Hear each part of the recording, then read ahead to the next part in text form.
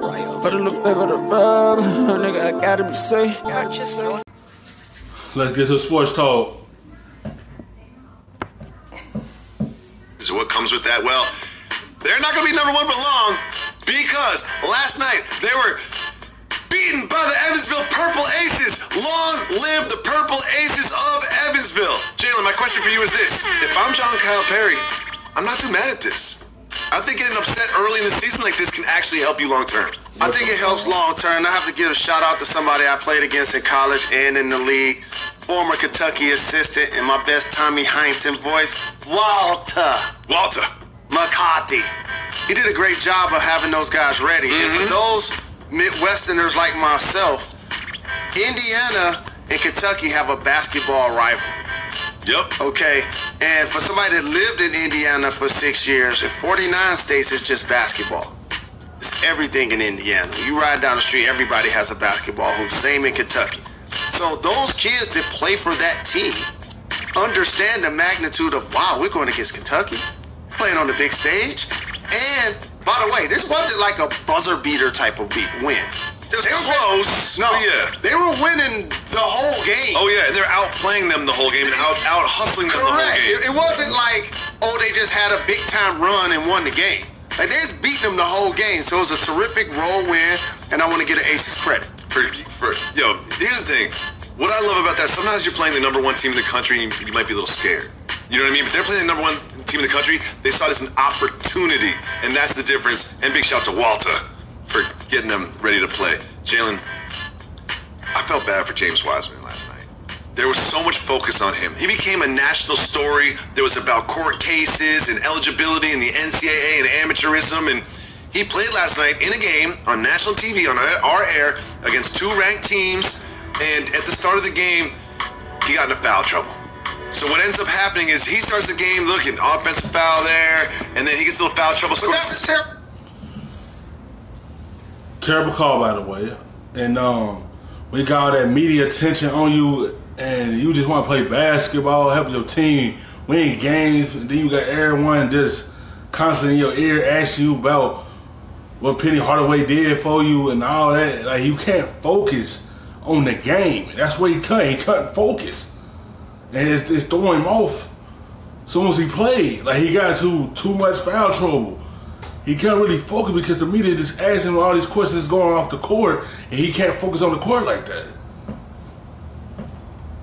Terrible call. But he just didn't even score in the first half, and I started to be like, oh man, maybe all this pressure's getting to him. But he turned around the second half. He looked pretty good.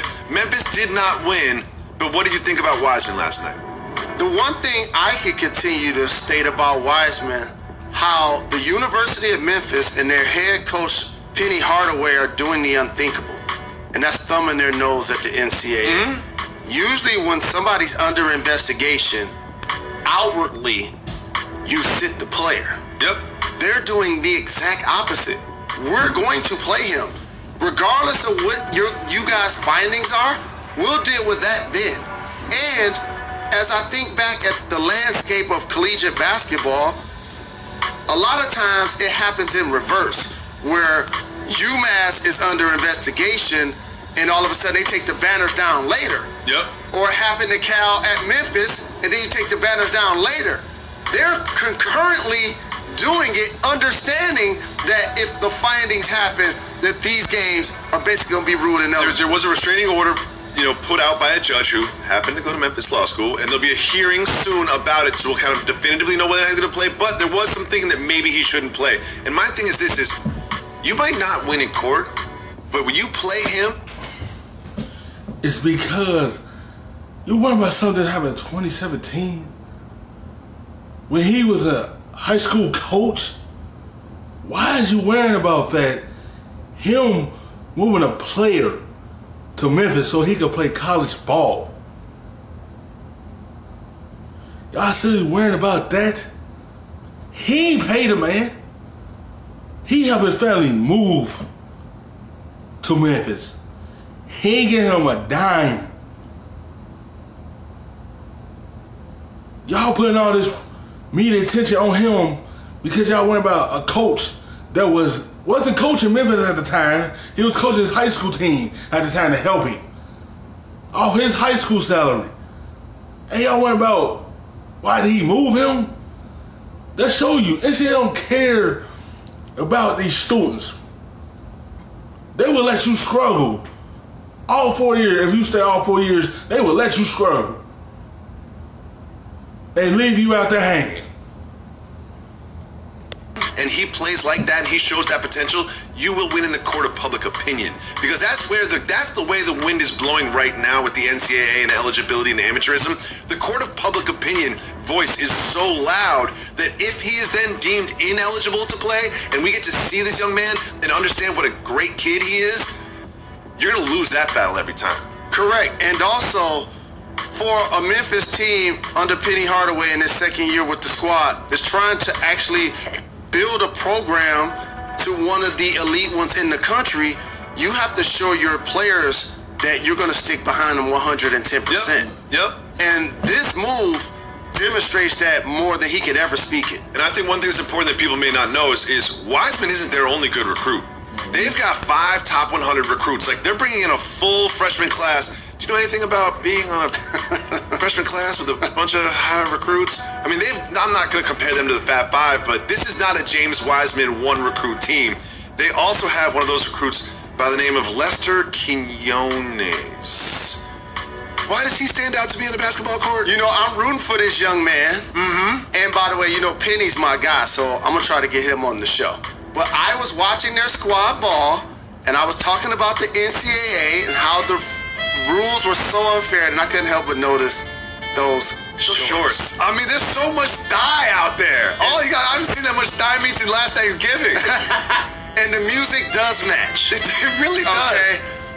If you haven't seen it, young people, just Google John Stockton shorts. I know. Here's the thing. I swear he missed a layup, like you said, because he couldn't flex. He couldn't stretch out. He couldn't. Here's the thing. You know why Penny Hardaway let him play? Because he's not going to let this kid opportunity slip through his hand because the NCAA trying to hold him out for a situation. It shouldn't be one. The head coach was in the high school at the time, coaching, when he helped him. How else a top recruit was going to get to Memphis?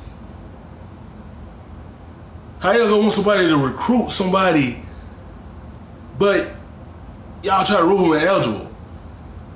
If they do win the championship, or if they do win some game and y'all take it from him, but Penny Hardaway's not gonna let y'all stop him and the kid get an opportunity to live his dream after this year. Because y'all want to bring us something that happened in 2017. When the coach wasn't even in the college coaching Memphis.